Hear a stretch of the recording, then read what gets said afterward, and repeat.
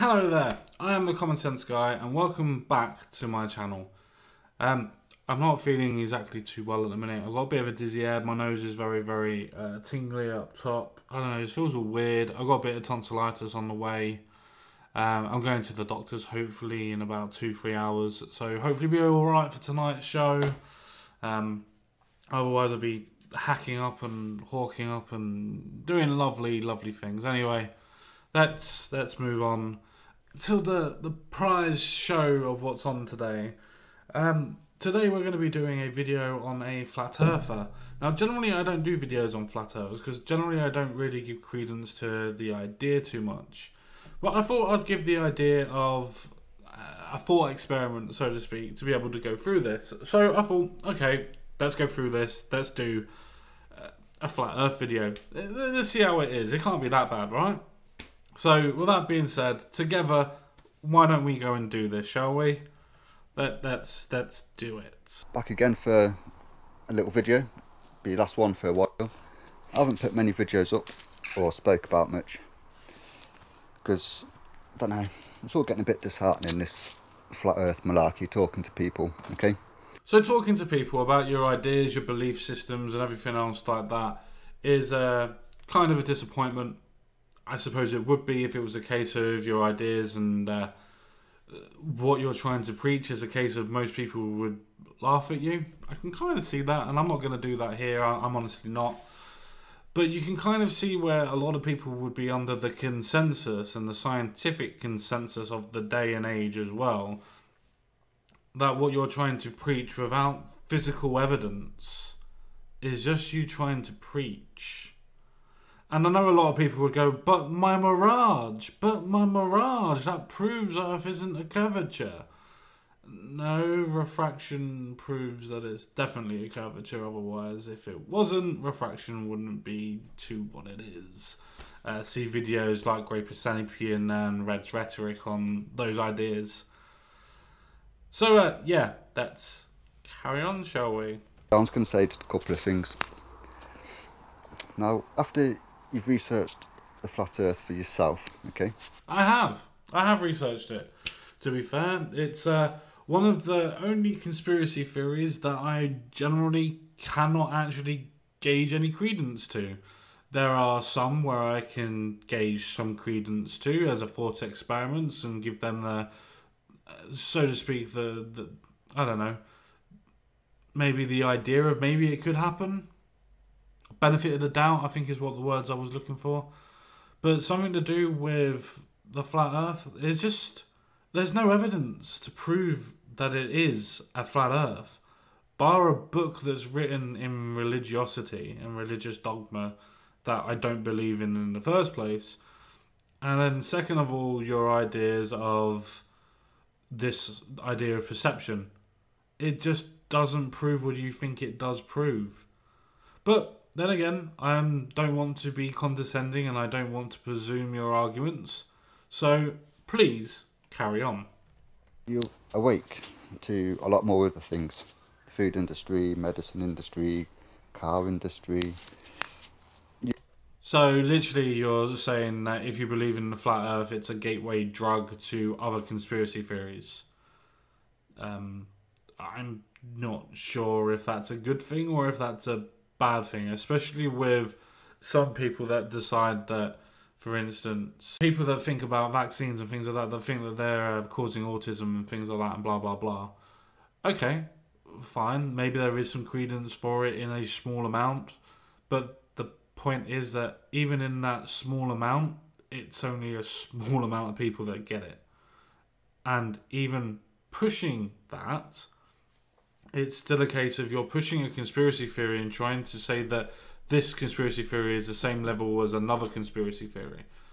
And the thing is, they're not the same. They're not the same. Nowhere near the same. You could argue the fact of maybe vaccines are bad and they can cause you problems. Maybe. I mean, you can't really under the scientific scrutiny. But maybe you could. This, you don't have a leg to stand on. You have no evidence whatsoever. This is purely a belief system, and we'll get into the reasons why later into this video. So Let's carry on, shall we? You name it. Even the education system's a bit dodgy. Okay? So what difference does it make that they've lied to you about the shape of the Earth as well? By living on the globe, okay, life isn't special, it's an accident, and basically it's a waste of time. Okay? Nobody has ever said that life is a waste of time.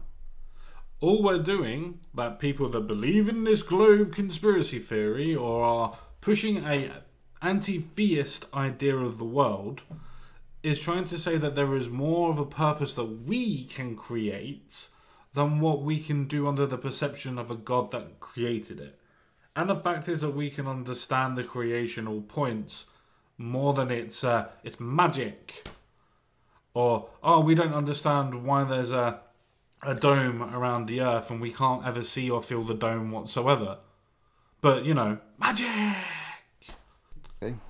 We're just advanced super walking, talking monkeys. Well done. That's exactly what we are. We are advanced walking, talking monkeys. There is nothing special about us apart from our intellect compared to other animals. I'll tell you what, the Earth isn't a globe, okay? And it brings back the three questions. Who created us? Who created the Earth? And why are we here? So again, comes back to religiosity. It comes back to the idea of, if the Earth is flat, then that means who created us?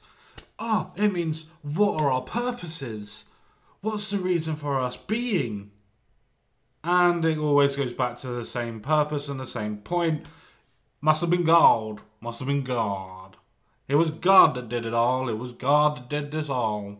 Anyway, I'd much rather live in a world that does not have a God, to be under the assumption that I am in control of my own life, rather than an omniscient prick that wants to give people cancer and doesn't understand humanity in itself. 4 questions. What's our purpose? Now, I've come to realise a lot of things, okay? Aliens is what people perceive as greys from a different star system, okay? They're demons in alien skin. Yes, you did just hear that correct. Even if you are under the assumption and under the belief that there are aliens that come and visit our luscious green planet or our luscious blue marble, so to speak, then it's a case of they're not really aliens, they're actually devils. They're actually demons that are in alien form because they want to conform to a satanic ritual that is a global conspiracy over the world to make sure that you believe in a globe so that you don't feel that you have a purpose, so you don't follow God. That's the whole thought process, by the way. That right there is the whole thought process. Fact. Okay? Just research it for yourself. You know, don't listen to me and think, oh yeah, I believe everything you say. You should, but, you know, never mind. Right. I don't know if everybody got that, but first of all, he says do your own research. Luckily enough, I'll put a link into my description box of the original video. Any sources that I do use, I will also link in the description box for you to do your own research. Guess what this gentleman's done? Yeah, correct. Fuck all. Nothing. No links. No research material. Can't find out where he's found out this idea that demons are aliens or aliens are demons, whatever way you want to put it. So, yeah. And then you got the bit at the end. Oh, you shouldn't listen and believe me. But you should. But you should. Not sure I should. Really not sure I should. And near-death experiences people witness, okay? People believe in demons, spirits, ghosts, magicians. People believe all that, okay? Yes, people do believe in that. But there's a slight difference. The people that believe in people like magicians know that the trick is what it is. It's a trick. It's not magic. It's the illusion of magic. For people that believe in ghosts, they don't go, you should believe in ghosts. For people that believe in aliens, generally, hashtag, not all, won't go to you saying, you should believe in aliens. They ask you, do you believe in aliens? You and other people of your ilk will come out and say, you should believe in the flat earth. And then when you give evidence to try and prove your theory, and people go, well, that doesn't make sense, here's why it doesn't make sense, you then cry. Well, maybe not cry, maybe cry is a bad word, but then you go back to your religiosity and you stand off from the science that you've tried to use, and you go back to religiosity and religious dogma. We'll get there. We'll get there. So why can't you believe in God or angels? Okay, because they don't show themselves like what demons do. Again, the thing is, if you believe in demons, then you believe in God. If you believe in God, you believe in demons. The thing is with this, that people pick and choose what their belief systems are. The purpose of this is a belief system. Quotation marks on the belief aspect. The fact is that science is done with repeatable evidence and repeatable experiments that prove the same thing over and over again. So even the point that a layman can prove the experiment if advised with some instructions. Belief is not the same as science. Science says our world is round and a globe, and that we go around the sun, and that the sun's travelling through space. Yeah. It's not a belief system. It's put down into facts of figures and experiments that can be proved time and time again. Let me just carry on, otherwise I'll be here all day. Yeah, I've been suffering with a bit of depression and everything else. But I think that's because I'm a spiritual person and attacked by demons, as many people are. I'm not going to be bitchy, I'm not going to call you names, I'm not going to say anything to this whatsoever. If you are under the point of depression and you think that you're being attacked by demons, I'm not saying this to be horrible, you need to go and see someone. You either need to see a psychiatrist to be able to find out what's going on and what the things are that you believe. And at that point as well, you can also be protected if the demons are real. If. More importantly, you also need to go see your GP, your doctor, your general practitioner, to be able to go and get some antidepressants and be tested for what's going on. You need to look after yourself. Regardless of what your belief system is, your health is the most important. And with that being said, let's carry on with the video. You're waking up to the truth, they'll come down on you. And yeah, just a couple of other things. Life. What's the meaning of it? Why are we here? I may have an answer. Before you do, life is not meaningless. Life is your own meaning. Life is for you. That's why it's your life, your decisions. You did it your way. Thank you, Sinatra. Thank you very much. But you know, that's the way it is. It's your choices. It's your decisions in life. Nobody else's. You do not need a God to give you a purpose in life. You give yourself purpose. Not necessarily, well, yeah, to how we live it. Okay, but ultimately, the end game, okay, the only thing we're guaranteed in life is death, as I've said before. So we're going to go back to where we come from. Okay? The Earth isn't a globe. He doesn't allude to what he believes is the beginning. I'm assuming that it's a case of he's trying to allude to that he believes that we go back to God's side, that we go back to heaven or hell, depending if you believe in the soul, denomination of Christianity you come from as well, or what religion that you come from. To me, though, going back to where you come from means going up your mum's vagina. It's where you were born, it's where you come from. I don't want to go back up there. Ever. Thank you very much. Not ever. No, not ever. So, yeah. Let's go and find out if it's another point of a religious statement that he's going to make, or is it a science statement? I couldn't finish the sentence because I know what the answer is, but we'll have a look. This place has been created. There's a lot more to it than what we know. We've only just started finding out it's bloody flat. Yeah, people actually thought the planet was flat before they thought it was round. They also thought that the planet itself, when they did discover it was a planet, also revolved around everything revolved around the Earth, sorry, rather than us evolving around the sun.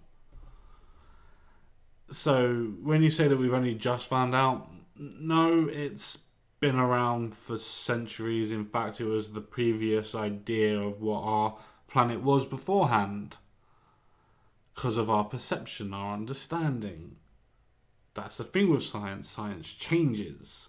But the experiments and theories are solid theories, which, for people that don't know what science entails, when it's a theory, it's a law of practice. But anyway, I'm getting off track. The point that I'm making is that the flat Earth was a theory long before the globe Earth. It's not only just happening, it's reoccurring for some reason, but it hasn't just happened.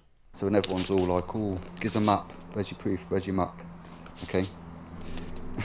They don't say where's your map so they can get as a got you.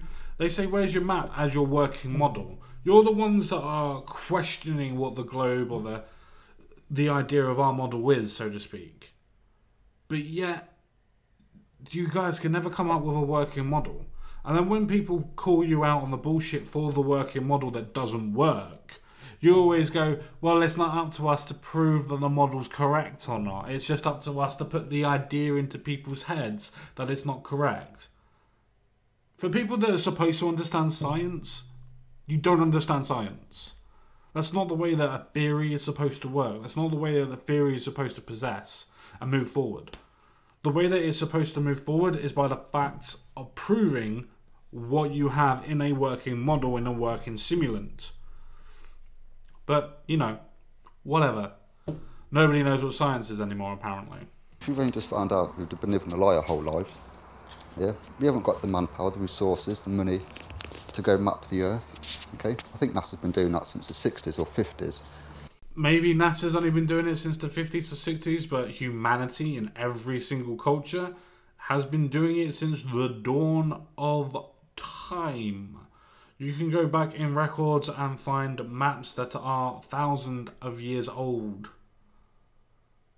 But you know, doesn't matter. It's only what I think and what my perceptions are at the end of the day, isn't it? It's not what's actually happening or anything.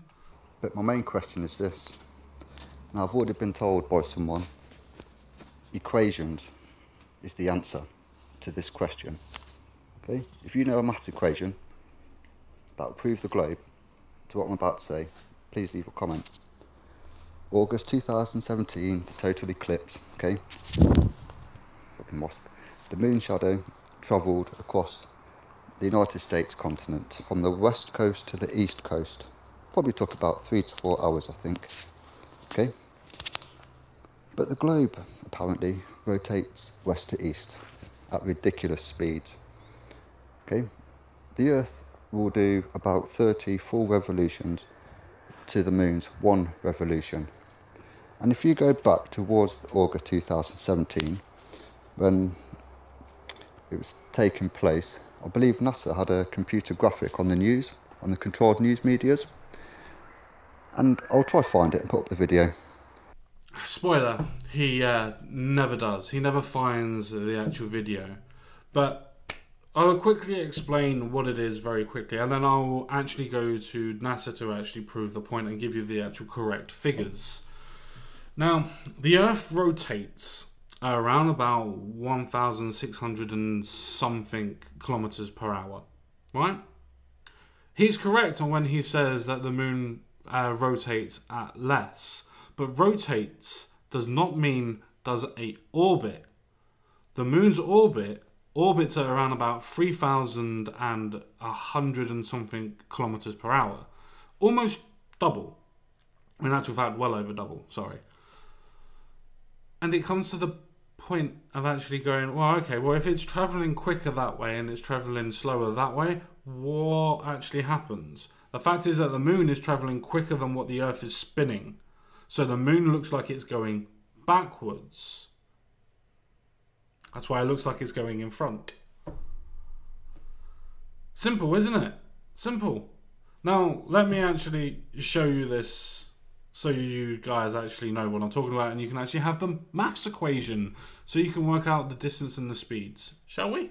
So, this is obviously from NASA. This is their official response to the eclipse, but is quite factually correct. I know that a lot of flat earthers will go, yeah, but you're using NASA. You're using NASA. It's like, yeah, they're one of the only places that actually has stuff to do with, you know, celestial bodies and explaining it. But, you know, so why do eclipse tracks move eastward even though the Earth rotates from west to east? And this is because the moon to the east in its orbit at about 3,400 kilometers per hour, and the Earth rotates to the east at 1,670 kilometers per hour at the equator.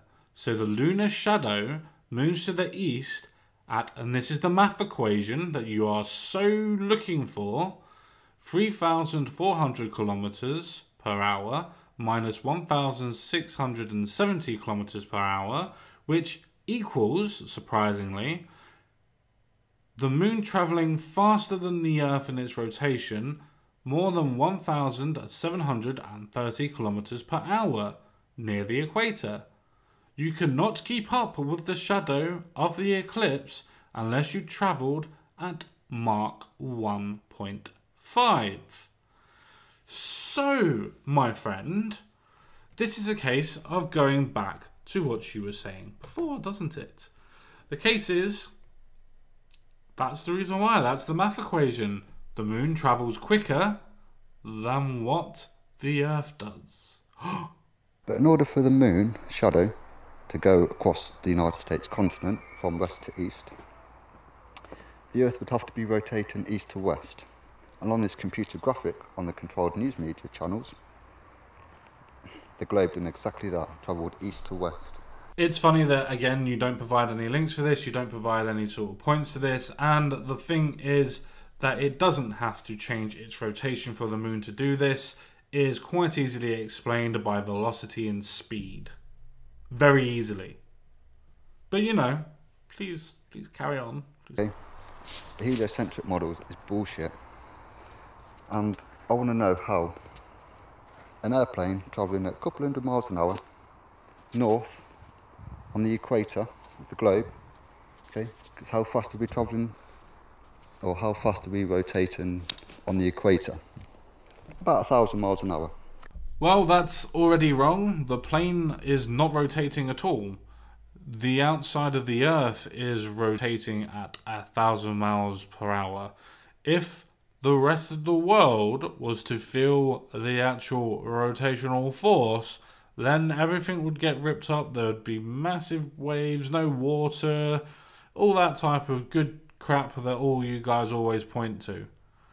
Problem is, we can see from the idea of energy from central fusion, as in what spins will stay nearer to the center, and even more easier for people to understand, even if you don't like those ideas of gravity and central fusion, you also have the point of, if you drive in a car and you drive at 70 miles per hour in a straight line and you don't decrease or accelerate your speed, then it's a case of you can stand up, you can walk around, you can drink water. Nothing is affecting you until you start to decelerate until you accelerate again.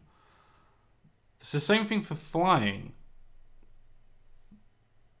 And if people are going to go, yeah, but how does the atmosphere affect the cars and everything else like that? And how does it... It's the same thing as it affects the cars. It doesn't affect the cars in the way that you think it is. Because it doesn't move what's around. Because gravity itself, as the planet is moving, will pull you along slowly with it. The purpose of that is that we cannot feel the difference in it. The same as when you are actually at a constant speed, not when you're accelerating or decelerating in a train carriage. You cannot feel that the train is moving and you can walk up and down its carriages until it starts to accelerate or decelerate again. These are not hard concepts to understand, my friend. They really are not. But let's let's carry on and let's see what happens further on, shall we? So tell me what math and equations, okay, proves that happens. Do you think a plane can fly sideways at 1,000 miles an hour and forwards? And yet birds and the bees have no, you know, they fly effortlessly. I don't see the atmosphere pushing them around. People will say the atmosphere pushes the plane around. It's stupid, okay? The atmosphere does to an extent push people around, but because the atmosphere is pushing the people around with the added force of gravity on the ground, you're not actually losing any sort of space as you're going round. So if I was to stand still, technically I would still be travelling with the Earth at over 1,000 miles per hour, technically, but I wouldn't be feeling it. Because of central fusion, it wouldn't be a point that I would be feeling the effects of travelling that fast. Nobody's ever suggested that you would. And the fact is that you're trying to suggest that people are suggesting that you're adding the 1,000 miles per hour on top of the 200 miles per hour, or vice versa. It's kind of a ridiculous statement, my friend. It really, really is. Anyway, let's get to the end of this video, shall we? Just please research flat earth for yourself, okay? I don't think we're going to change the system, however, but I think all we can do is get on the right side of God, okay, before we die. Okay. And there it is. That's the end of the video for everybody. The idea is not to believe in the idea of a flat earth or a round earth, because that doesn't really matter. What really matters is the idea of the belief in God, at least in this person's instance. Maybe there are other people that don't believe in God and are using it for that aspect. But in this person's case, this is all of aspects of religiosity and the idea of we are here, we are put here for a creator, we have been created, the earth's been created, so therefore it states in his book that where he's read this from, that everything must be flat. Yeah, good luck with that. So with that all being said, I think it's best for me to say au revoir, farewell, adieu, auf Wiedersehen, I'll see you all again. But first of all, don't forget to like this video, don't forget to subscribe to this video, and don't forget to check out my new videos. See you all again real soon. Bye bye for now.